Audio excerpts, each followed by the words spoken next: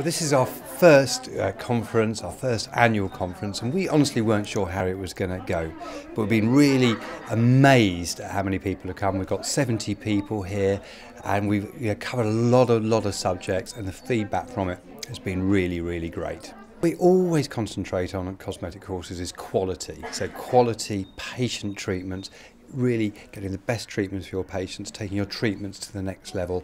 That's really our focus today. But we've also covered lots of issues on business, SEO, PPC.